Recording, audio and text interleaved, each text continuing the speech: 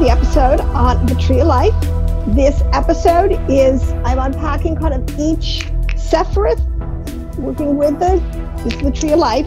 I'm on to Bina. Last week I released a big video on Bina. Today, this week, we're going to do a little more with Bina, but a little more at the highest levels of understanding. Valid, you understand, it's not hard. Different information is being imparted at different levels. And this is about the deepest, the sod level understanding, all right? Now, let me just say, we discussed the male and the female, Chokmah and Bina, wisdom and understanding. The principal thing, our text is written, encrypted, using these words, symbols, again, colors, planets, names of Elohim. There are so many different numbers, letters. There are so many different, the root words that make up the name of Elohim, different ways to express information. But working with Bina, when you're working with Bina, you really are introduced to the feminine principle. You can't get around it. It's as old as Adam. It's as ancient as Moshe. He knew this. This is in our Torah. It's in the Hebrew language, which is male, has male and female endings and genders and concepts in it. So it all works together. Nobody's at all the different levels. It's planned deliberately. The parabolic language is picked deliberately to impart the same archetype over and over and over again. Now, the left and the right, the male and the female, kind of represents, again, when you look at this tree, there's the middle pillar, there is the right side, which is known as the loving kindness of Elohim, his right side. And another name for Hesed, right, is Gedula, which also means greatness. And those are kind of tied. So sometimes you'll see those words, Hesed and Gedula. At first I was a little confused. Gedula is a little older. It means the greatness of Elohim. But the flip, and then on the flip side, Gevera. But up here in Bina, on the left side, we are talking about really nature. All right, Elohim is a word that expresses the immanence of God. Now, I've talked in some other videos because it's important to understand there's the immanence where Elohim fills everything, but he's outside of his creation. He's bigger than his creation. He can't, in some ways, he is hidden and mysterious. But at the same time, you can make a strong case, and because it's true, two sides of the same coin, Elohim is with us. She, and this is our heavenly mother, and this one gets the Shekinah, is with us always, all right? And this element of the left side being nature is also meaning that it is in manifestation. You can see, sometimes you could feel Elohim's tenderness or his goodness or his mercy, his joy. And those are real feelings. They're in the world of Yetzirah. You're actually experiencing a real Sephirothic vibration. And there are many different ones on many different levels. So in one sense, we have to say these are really true energies. They're not just intellectual mind games, all right? But the fundamental principle of the whole left and right, male and female, let us make man, and that's the Godhead, let us make man in our image, male and female, image and likeness, but actually as a unity, that they will come together. The only way to get, be fruitful and multiply, the only way to get that multiplication is to pair. It's the fundamental principle. That's how I'll say combination. And this is the biggest ethical, this starts off the biggest ethical discussion for our age today. Do we have the right, as just humans, Adamites, not God and not one of his deputies, to sort of, do we have the right to mix codes, to mix, in one way, this way, they get to mix species, mixed multiples, mixed genes, mixtures. Do we have a right to do that? Or everything was made after its kind and everything is good? and only Yahweh can really put them together perfectly harmoniously. All right, see, these are really deep intellectual, theological, and ethical questions. But so you can never answer that correct unless you have the correct archetype, the correct foundation. He made them male and female. You can't, if you don't buy into that one, well, then forget it. You're not going to find truth through the Elohim door, you know, through the Yahweh Elohim of Israel. Okay. Now, as nature, she, our divine mother, is in charge. And this is why there's so many levels. Let me say again, house. The word bet means house, vessel, container. Bet is the word associated with Bina. This is because the whole principle, like I said, Elohim, it's a verb, or God. See, a lot of times it's Hashem. Let's just take that. I have to use it because it's kind of outside this whole discussion. Hashem is the giver. He is a verb, okay? And he's not even a he, the spirit. What is giving, always giving, giving, giving. Yah is a giver. The earth, his first, in order to get something manifested, you know, out of all of his giving and all of his ideas and creative energy, he has to make, sustain, combine, bring together the raw material. And this would be because she's the house. So you can have an idea for a house in your mind, all the blueprint and everything you need. You got to go out and get all the resources and that stuff. But when you come to build the house, that's why it says wisdom builds the house. She contains the blueprint. Everything that's going to get made is only made through her. That's why she's called the mother of all living. She births. She is pregnant. When she gets that life and that code, that stone, that seed, I mean, from Keter Holcomb, from the male into her womb, it's just the most amazing creation download the world has ever seen or will ever see. It's all there. But anyways, I digress. All right. It is also does not now it also represents, now the way they code these things, and this is why I said there's so much physics of the spiritual worlds, and a lot of people are putting this together today. It symbolizes death, renewal, rebirth, and the perpetual cycles of this. See, the rabbis, they code these things. This is one of the things in the 4 states. This is why understanding the 4 worlds, the 4 levels of soul life, the names of the relationships that are already established in this chart are for all time. But there's 4 states that matter can be. It can be hot, cold, wet, or dry. See, and they know this, and then they relate this in their language to air, fire, water, and earth. Earth being a solid, solid, liquid,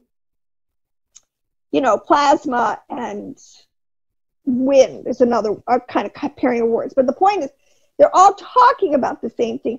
And they're talking about, see, on the left side, nature, they say she's cold, but nature is stuck in this perpetual cycle of renewal. This is the thing. We have the 4 seasons. You can't get around it. The fact that things cycle through seasons, that nature goes through life, death, and rebirth. Humans go through life, death, and rebirth, no matter that this is a fundamental process that's duplicated over and over and over on all different levels. So it's an archetype that is true and observable and provable.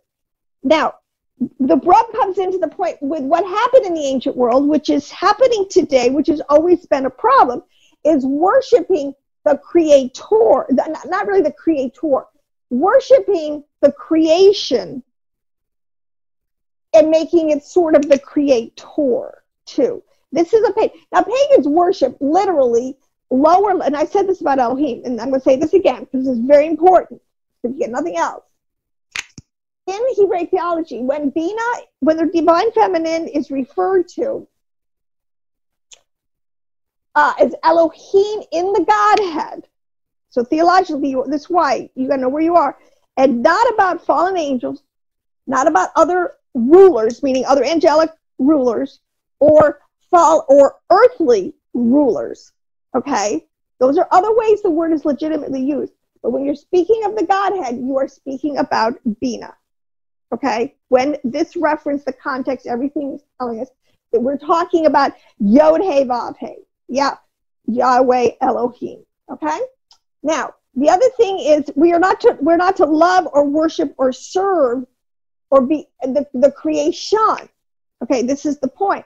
But and by analogy, so the same thing, like we're not to worship our body. And these, you can see these arguments playing out in a lot of like dialogue, Platonist or Greek philosophy, and the Hebrews are different strains because they have different takes on these large issues. But we don't worship the body.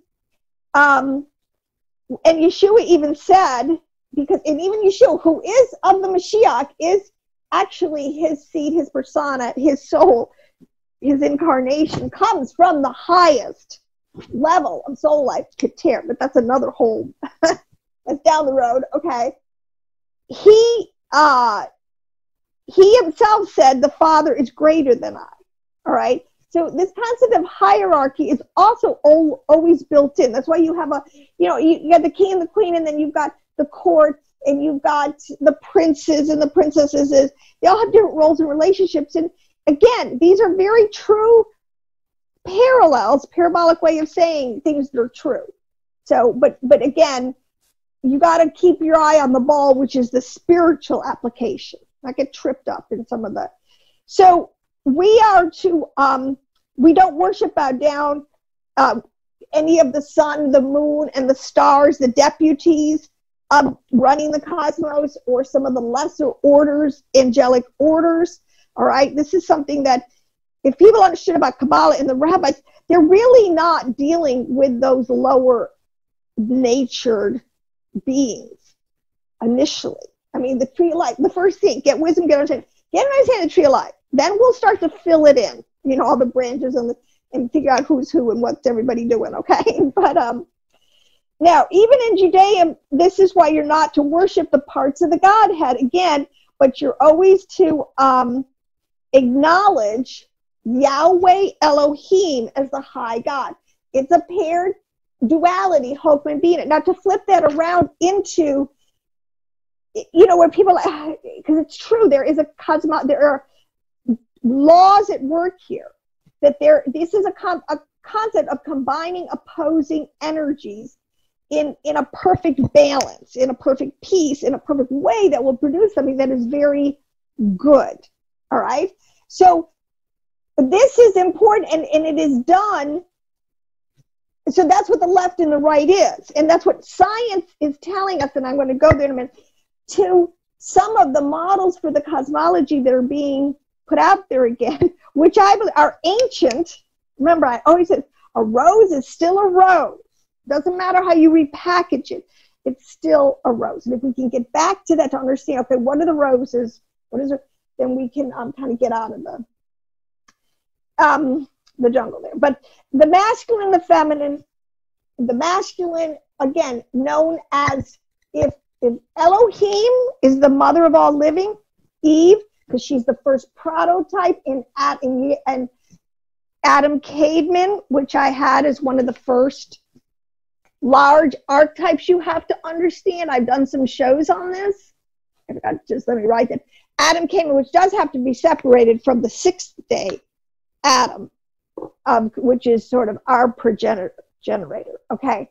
So the cosmos is the heavens, the right side is the heavens, the left side is the earth. And I told you, this is, if you turn this is a cube. This becomes, let me show you, there's a progression. It goes from a point to a circle to a cube. So they call it the cube of space. I've alluded to this in some other videos. I've touched on it already, and I will come back to it more and more. But that cube of space is what is known as, again, nature in a lot of ways, the whole Zer on pin, everything from here down that was created, and has a form of physicality, maybe not like we have down here, all right, but it has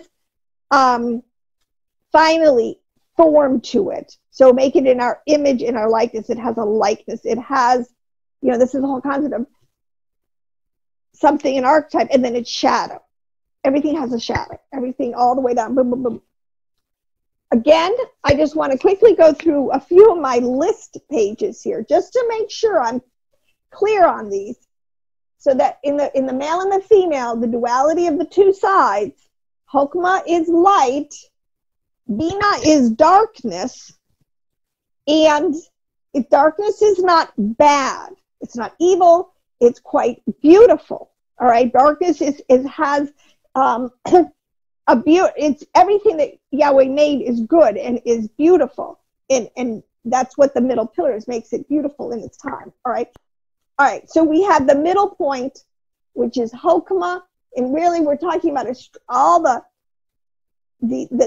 knowledge, the complete download of Ein Sof into Keter, into Chokmah, and Chokmah then pours all of that into Bina, which is, and her components, her essences come into being in manifestation. All right, she creates all of these lower worlds, like I said, 6 sons and a daughter, paralleling Leah. That's all in the last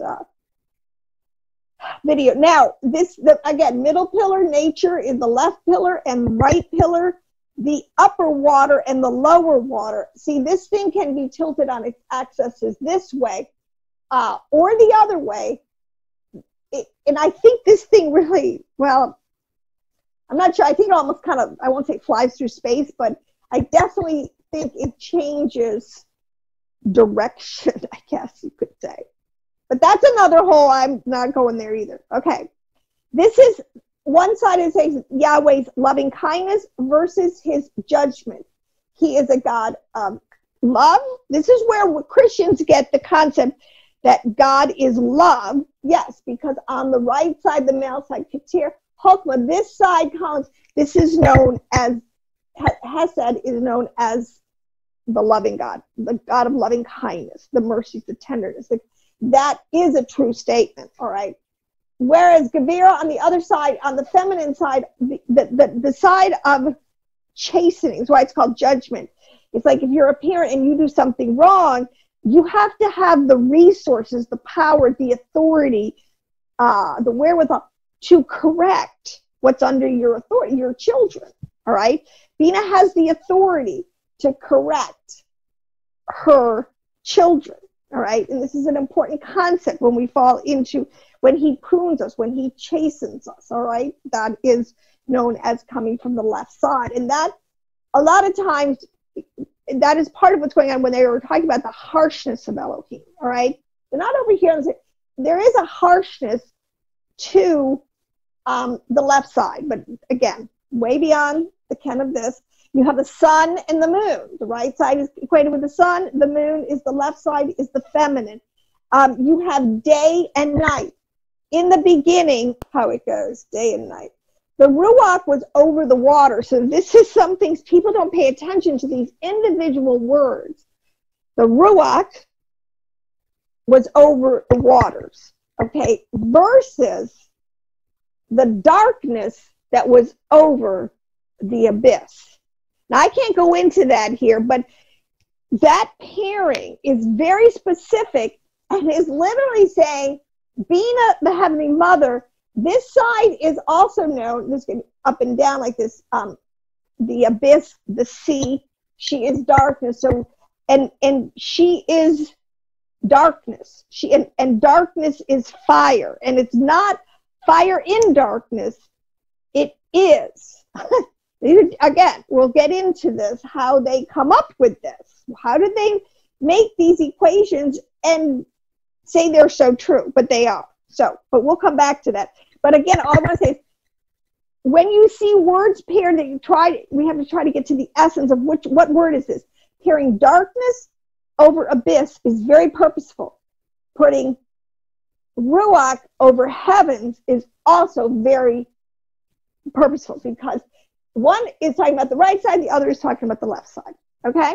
Now, again, this is something that's not always picked up, is the womb and the earth are words also. Again, like Mother Earth, and she is the womb, of all living.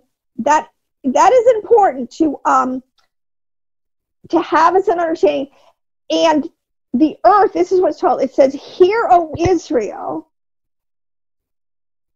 the Lord, your Elohim, the Lord, Elohim is one. Okay, meaning it is a unity. We're not going to go around here. We're not talking about polytheism. This is a little henotheism. But even there, I don't think, if you're coming at it from a Greek understanding, you don't really have the fullest picture of what's going on. All right. And let me say this, it's even in the numbers. And this is something that I don't do too much on the numbers, but it's so real. I had 1, 2, all right, let's just, the numbers, 1, 2, 3, 7. I don't know if you can see that. It'd be 1, 2, 3, 7, 10, or 12. Some of the biggest pairings of numbers, right? But 1 is Keter, which is really the original point.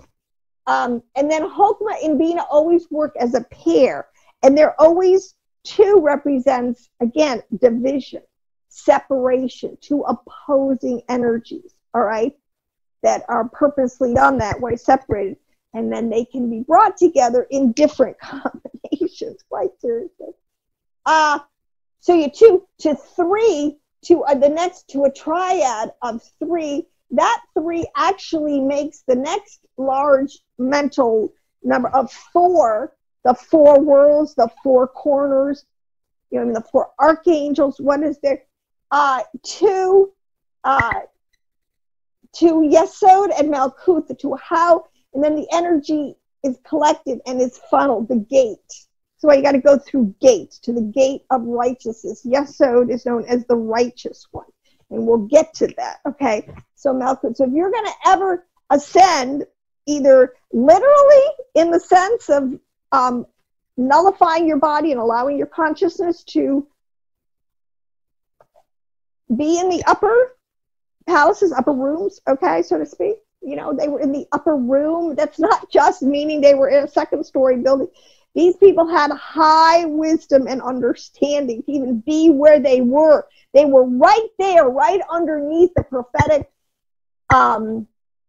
outpouring of Yahweh's plan for right then. A lot of people, we miss it. Most people just like miss the designated, the auspicious times of Elohim, right?